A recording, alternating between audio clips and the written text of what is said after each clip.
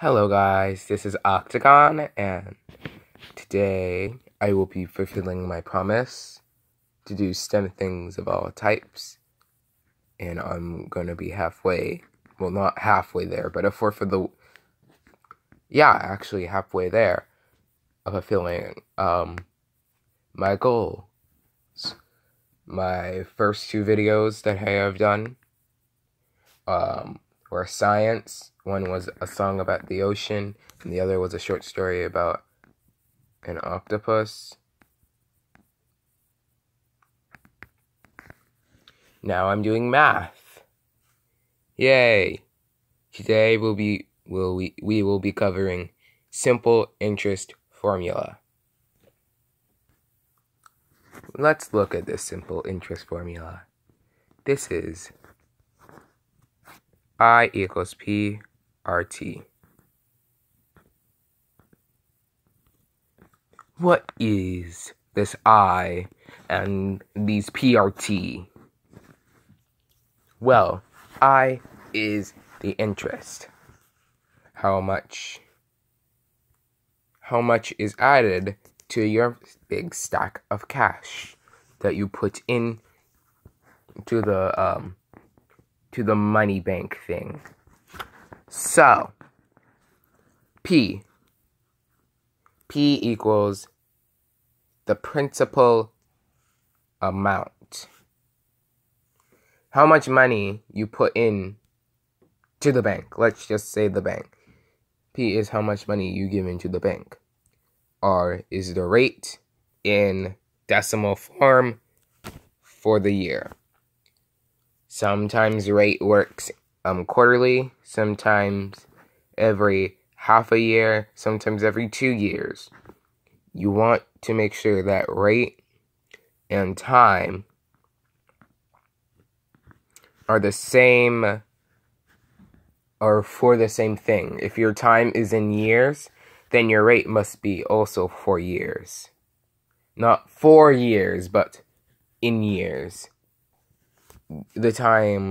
Your rate and time has to match up in that regard. So time in years. Years is a good measure stick. So time, how long you let your big stack of cash wait. Let's do some math.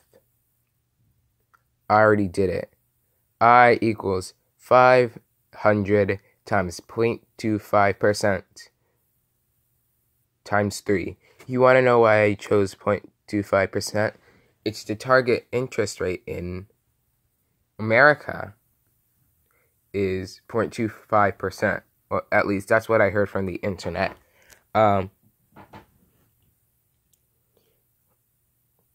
So let's math it. That equal, because of the commutative property of multiplication, and because I don't want to deal with that thing yet, this is going to be 1,500. 1,500 times 0.25%.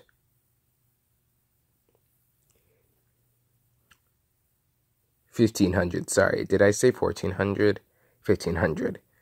I equals 1,500 times 0.0025%. And not percent, 0.0025. Sorry, I can't speak today. If anyone wants to,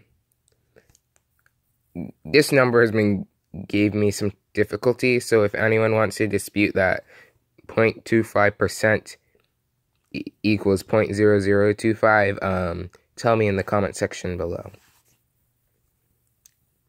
I equals $3.75. We'll talk about what to do with that number later. Next problem. That was problem 1. This is problem 2. I equals 1,000 times 1% times 10. 1% is another common interest rate from the bank. It's a bit on the high end. The bank doesn't like to give you money. It thrives on taking your money and snatching it away. It doesn't even have everyone's money that they put in there. They're lending and trading and hoping that everyone doesn't, or a critical mass of people don't come in at the same time and ask for the money, because they don't have everybody's same amount of money. Some people say walking on a tightrope. They're not walking on a tightrope. They're in a cartoon where they're walking in thin air and hoping that no one notices so that they don't fall. Anyways, I equals 1,000 times 1% times 10. $1,000 you put in. 1% is the interest rate. And 10 is 10 years. That last one was 3 years. This one is 10 years. I equals 1,000. Well, not 1,000. 10,000. I equals 10,000 times 0.01. So you may be wondering, why is there no multiplication symbol? That's because I forgot. Oh, yeah, I'm also left-handed.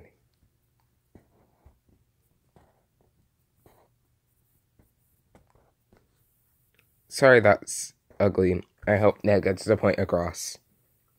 So when you multiply all of that together, you get I equals 100. So, this is $3.75. You add this to the principal amount, and that's how much money you got after letting your money sit for this many years. For problem 1, you'll get $503.75 in 3 years. For problem 2, you'll get $1,100 in 10 years. That's a long time waiting. That's a lot of patience you need. And when the bank charges you, the percent is going to be through the roof. You see 0.25 and 1.25% and 1%. Well, the bank, I looked it up. The bank charges 18% or 20%.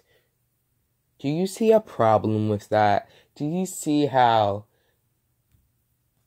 their interest rates are always up much higher than, well, when they give you money, but when you give them money so that, they can survive, their interest rate, the money they give you, is super low. $1,100 is a lot, but in 10 years, that's not enough.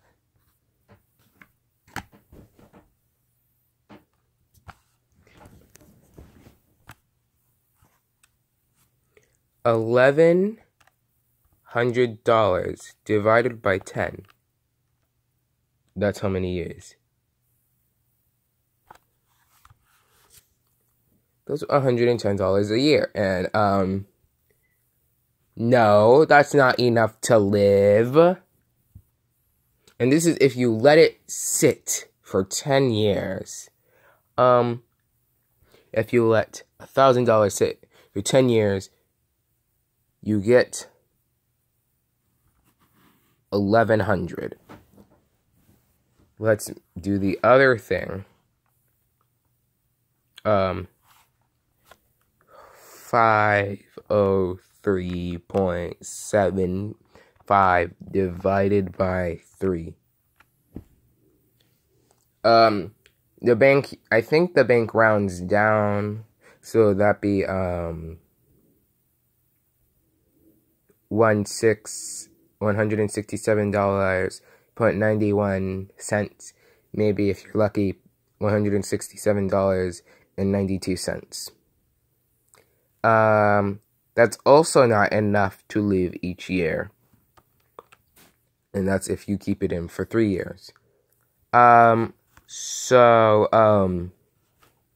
and just remember, if everyone comes at the bank goes to the bank at the same time and asks for their money, the bank doesn't have all that money. It doesn't have everyone's